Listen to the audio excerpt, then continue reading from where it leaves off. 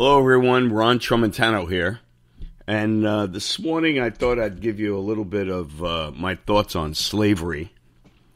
You know, slavery, every nationality has been a slave at one point in the history of mankind. That fact is irrefutable. Slavery has been a necessary tool in the development of civilization.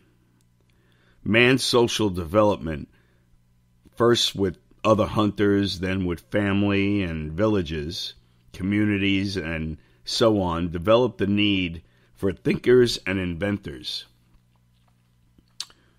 What better way to free up time from hunting and cooking than to utilize and capture men, women, and children of neighboring villages?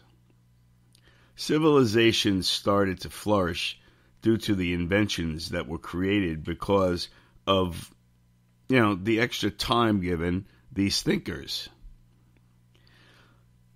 For one group of people to dwell on something that hasn't happened to any of us or our parents in 100 or so years is foolish.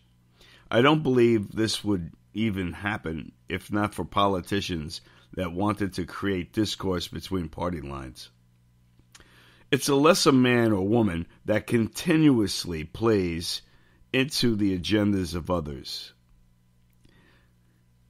What's most important in our lives must never be at the mercy of others. The world suffers a lot, not because of the violence of bad people, but because of the silence of good people. Wake up, America.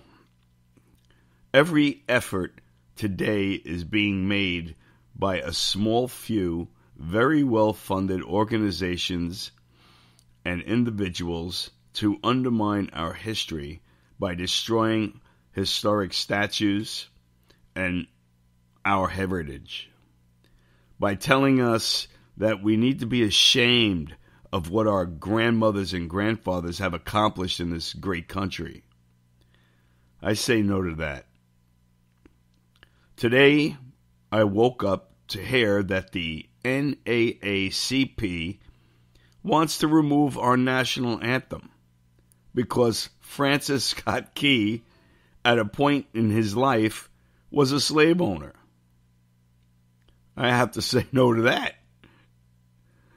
These people that hide behind lawyers and paid protesters that want to destroy the feelings and emotions of our grandparents, our children and families, have left for over 100 years must be stopped.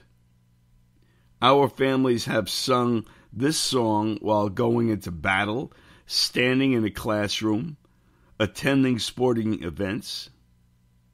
I say too many of us have welled up with tears while we have sung our national anthem. So, no. Again, no. No to the agenda of a select few that want to do away with our national anthem. And the song that asks, "Oh, say can you see?"